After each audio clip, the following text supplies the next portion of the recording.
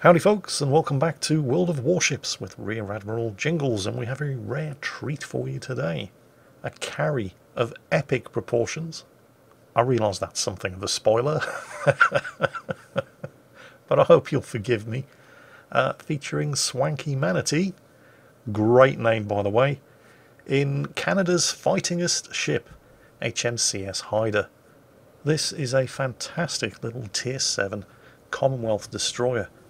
Although the skill floor on this thing is a little high. It's definitely not for the newbies. You really do have to play the ship aggressively and take advantage of its consumables in order to get the most out of it. And that's a dangerous way of playing a destroyer, particularly when there are aircraft carriers around. And in this battle, there is an aircraft carrier around. Both teams have HMS Furious, the Tier 6 British aircraft carrier. Now the Haida is Tier 7, but well, that's the thing about aircraft carriers, particularly at this level. It's not really so much the direct damage that they do, although they can be fairly nasty. It's the fact that they spot you for all the cruisers, battleships and other destroyers on their teams, and they're the ones that do all of the damage to you. And in the Haida, if you're playing it right, that can be particularly dangerous, because you have to get close. And the reason you have to get close is because while the guns can fire out to a range in excess of 12 kilometers, it takes forever for the shells to get there. So if you want to actually kill something in the Haida, typically you need to be within at least 7 kilometers in order to be able to score effective hits with this ship's very potent high explosive shells. And if you get spotted within 7 kilometers of a bunch of enemy ships, that does not leave a huge window of opportunity for you to evade incoming fire. Yeah, you can do what other destroyers do in aircraft carrier games. Keep your distance, stay back, fire at targets from around 10 kilometers away, but you won't hit much, you won't damage much. And you certainly won't be challenging other destroyers, like the Mars over there, for possession of any of the capture points. So if you do choose to live a life of danger on the high seas and play the Haida in the way that it deserves to be played, you're going to find that the Haida does have a couple of tools that make life a little bit easier for you. Number 1, the creeping smokescreen. Now, we all know, or hopefully we all know, that smokescreens are torpedo magnets. Manatees just fired his torpedoes into the Mars's smokescreen, and he's caught him with one of them. But the Haida doesn't have to stop inside its smokescreen. Provided it's going no faster than 1/4 throttle, it can take the smokescreen with it and stay undetected. It also has an extremely long duration but short-ranged hydroacoustic search. And he's quite handily spotted the Mars's return torpedo salvo, even though there was no way they were ever going to hit him because he wasn't sitting in the same spot inside the smokescreen. Unlike the Mars over there. Ooh, is this going to be first? No, it's not going to be first blood. The enemy team have just sunk at Königsberg, but Manatee did get the Mars, so there's his first kill. And in the process, of course, even though he was temporarily forced out of capture point Delta by the presence of the enemy destroyer, he's delayed the enemy team capturing it.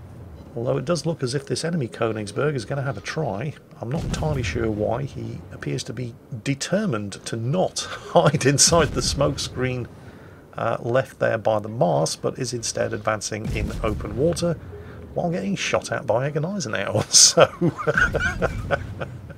well, I'm sure it seemed like a good idea at the time to him. And here comes contestant number 3, the König. German Tier 5 battleship. Remind me what caliber guns the Gneisenau has. They're 15-inch, aren't they? Same guns as on the Bismarck, except it has 6 rather than the Bismarck's 8. They can completely overmatch the bow and stern armour of a Tier 5 battleship, can't they? Yes, yes they can. Oh dear. Oh well. It's not just the Gneisenau back there, by the way. There's also an Arizona, and the high explosive that you can see pelting the König over there, I think that's coming from the Kirov. You know, I do have to confess to feeling a certain amount of sympathy for the König. He's not actually trying to cap. I think he just came down here because he thought, well, you know, I'm in a battleship, I should back up and support my destroyers and cruisers. You know what they say? No good deed goes unpunished. And you know, actually, since his guns are pointing in clean the other direction, even though this is going to get him spotted, there's no reason why Swanky Manatee can't farm an extra bit of damage on the Koenig as well, because, yeah, okay, the Koenig can see him, but his guns aren't pointing in this direction, and there's nothing else that's in a position to take advantage of the fact that Manatee has been spotted. So what the hell, why not? And he farmed an extra kill into the bargain. Now it looks like the Koenig got an aircraft up, so if you're going to try to sneak a cap, you should probably stay away from it, although it does look like the Arizona, Gneisenau and Kirov have the capture of Delta in hand. But Manatee's going to be heading in that direction anyway, since, well, there's nothing behind him but the map border. Note the enemy dive bombers, who appear to be focusing their attacks on the Gneisenau, which is a very brave choice, particularly since it's not just a Gneisenau, he's also blobbed up with an Arizona and a Kirov. And I'm pretty sure that the Gneisenau is the ship on the team with the highest AA rating. I'll just give you all a minute to go and check the stats on the wiki and prepare your actually Jingles comments. Because I know how it works around here by now. But a brave choice from the enemy carrier. You know, rather than going after the lone destroyer who was isolated and out of range of any kind of supporting anti-aircraft fire from this blob of ships over here, no, instead he decided to go for the toughest AA target. So, like I said, brave choice from the enemy Furious, and something that I'm sure Swanky Manatee is very grateful for. And if by chance the enemy carrier should come back, Swanky Manatee is now within the AA bubble defences of the Gneisenau, the Arizona.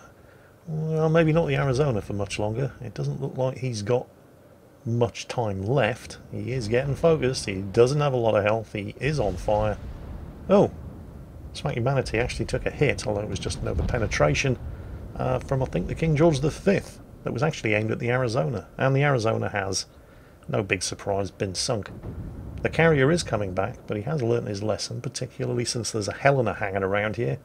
And instead he's going for the Leon off in the distance over there, which is a far more sensible choice of target. And it looks like he has managed to, yep. Yeah, he's actually doing a fairly good job against the Leon. Okay, that's not good. Let's just take control of the camera and have a quick look and see what's going on down there with the King George V. The Helena's shooting at him. Looks like the Gneisenau is actually, well, he's heading in that direction, but he's shooting at something else.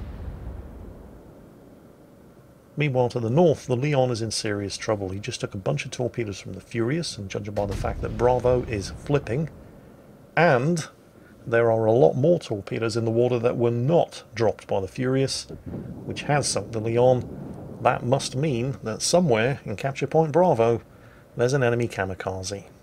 Tier 5 premium Japanese destroyer. Very, very dangerous ship. Although, not quite as dangerous as it would be if it hadn't just fired all of its torpedoes. It's very stealthy, and its guns aren't bad by Japanese standards, but they are completely outclassed by the Haida's guns, and the Haida is fairly sneaky as well, with a detection range of 5.7 kilometers, and they have both just detected each other. So in order to survive this, the kamikaze is going to have to do a couple of smart things, and he's already done the first smart thing, which is smoke up. But the second smart thing that he should have done was to not fire his guns, because by firing his guns he's just confirmed to Manatee that he is in fact still inside that smoke screen, and as we all know, smoke screens are torpedo magnets, and Manatee's torpedoes are on the way. And now he's inside sonar range, 3.3 kilometers, so the third smart thing that he should have done after dropping the smoke and not shooting was to get the hell out of there. But unfortunately for him, and fortunately for Swanky Manatee, he only managed to achieve one out of the three smart things he was going to have to do to stand a chance of surviving that encounter. Why is a Kirov broadsiding a Gneisenau like that? Well, it was so he could get his torpedoes away, of course, but both Swanky Manatee and the Gneisenau are already out of range of the Kirov's 4-kilometer torpedoes. Yep, there they are. No threat to anybody. You'll notice that Swanky Manatee is firing armour piercing at the New York over there. And, well, he's now switched back to high explosive. The reason, of course, is because he had the broadside momentarily of the Kirov to shoot at. But to be honest, the armour piercing shells on this ship are so incredibly bad that you're honestly just better off firing high explosive all of the time at everything. I mean, okay, if you're firing high explosive all the time, you'll never score a citadel at a broadsiding cruiser at point-blank range with your high explosive, but you'll also never shatter on a cruiser broadsiding you at point-blank range with your high explosive, and that can and does happen with the armor-piercing shells. So yeah, sometimes you might get the big numbers with the armor-piercing, but you're always going to get the big numbers with the high explosive. It is just very good ammunition on this ship. Anyway, we did just lose the Genizer now, sank by the enemy Leon. The enemy team are ahead on points. Both teams control 2 caps, but the Cyclone has closed in. Visibility is down to 8 kilometers, and that is not really a problem for this ship because it, you know, if you're playing it right, really needs to get in close anyway. And there's nothing left that can outspot him, other than the carrier, of course. Then again, he is bringing his own smokescreen with him. And we're reasonably sure that there's an enemy Exeter around the far side of this island. And, yes, there he is. Now, the thing about the Exeter is that while it is technically a heavy cruiser, it basically has destroyer armour. And Swanky Manatee is once again going to be tempted to try his luck with the armour-piercing ammunition. Well, just observe the results. That's not quite a flat broadside, but it's as good as.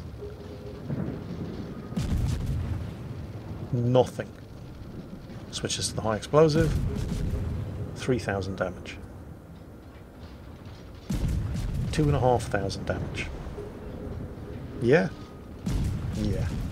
Okay, so the Exeter has escaped, at least momentarily, but that's not actually a bad thing, because it means the Exeter can't shoot at him and continue to reset the cap.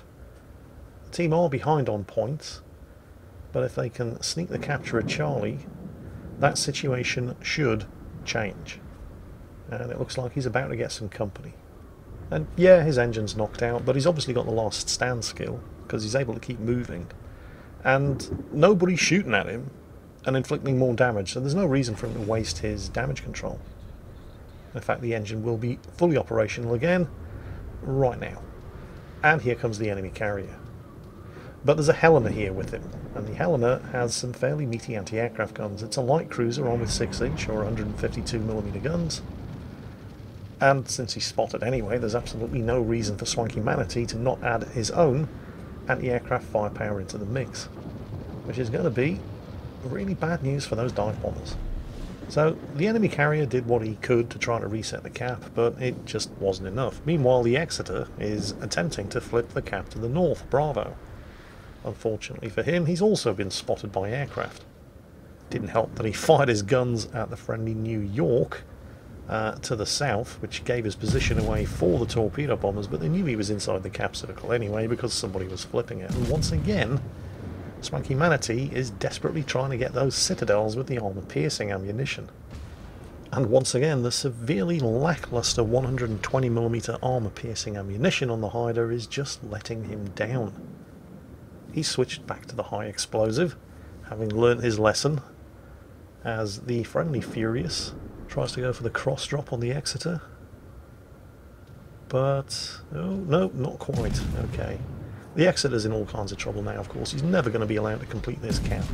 He's got Manatee shooting at him from the rear, and he's given broadside to the Helena, which has rounded the other side of the island, and is now being forced to turn to avoid giving citadels to the Helena.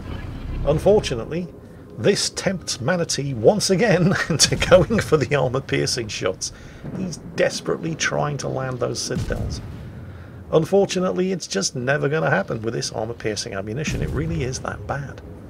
So, hopefully haven't learned his lesson again. He switched back to the high explosive. He's now actually inside the cap circle.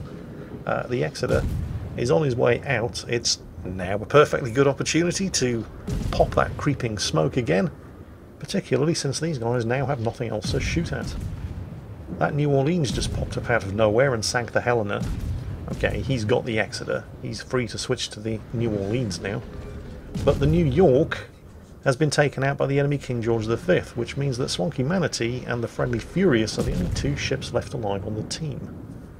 Unfortunately for the New Orleans over there, he doesn't have any torpedoes that he can fire into the smokescreen, and he's a Tier 7 cruiser now, not the Tier 8 cruiser that he was originally when the game launched, which means he doesn't have access to radar anymore. You can hear the aircraft overhead. The anti-aircraft guns are blazing away as well, of course. And there are his dive bombers. Enemy carrier desperately trying to spot him, dropping the bombs blind into the smokescreen in an effort to try to give that New Orleans something to shoot at. New Orleans getting desperate here, firing blind into the smoke. He may as well, he's got nothing to lose. He's about to die, unless he can kill Swanky Manatee. And there's the Kraken unleashed. Now, credit where credit's due, none of that would have been possible if not for the friendly carrier. The Furious' torpedo bombers were what was keeping the New Orleans spotted. Manatee's hydro only has a 3.2, 3.3 kilometer range. He's blind inside the smokescreen, unless whatever he's shooting at is at very, very close range. Almost close enough that they're going to see him shooting out of the smoke. So, oh hello. Okay, we'll come back to that in a second. Good news, bad news situation. Bad news, friendly torpedo bombers are gone. Which means that even though Manatee's smoke is still running, he cannot stay inside the smoke. He has to go faster than a quarter throttle. Otherwise he will not be able to see and target the Leon. And yes, he is under air attack at the same time. The good news is that the Leon can only fire his front turret. The further bad news is that the high explosive ammunition starts to give him a damn good trolling. 25 health, and all it did was knock out some anti-aircraft guns. But the follow-up salvo did set a fire, which took out the Leon. Further bad news, Swanky Manatee is now out of smokescreen charges, and he is getting hit pretty damn hard by those rocket attack planes launched by that bastard over there. Okay, it's 2-on-2, carrier and a King George V against Swanky Manatee and a carrier. But there is no way Swanky Manatee is going to be able to go undetected. He doesn't have any further smoke consumables, and he's too close to the Furious, which means the turnaround on the Furious's aircraft is so incredibly short that as he recycles his squadrons, Swanky Manatee doesn't have time to get out of there and get out of visual range. So the only real option that he has is to attempt to do as much damage as he possibly can to that Furious and maybe get close enough to launch torpedoes. But there are dive bombers coming in, and he doesn't have a lot of health left, and the dive bombers say nope. So it's now 1 against 2. Furious versus Furious and King George V.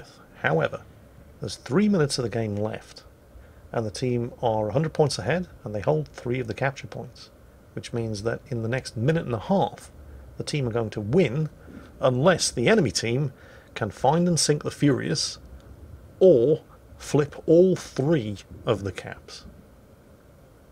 And they don't have the time to flip all 3 of the caps. So realistically speaking, the only way the enemy team can win this is by finding and sinking that aircraft carrier.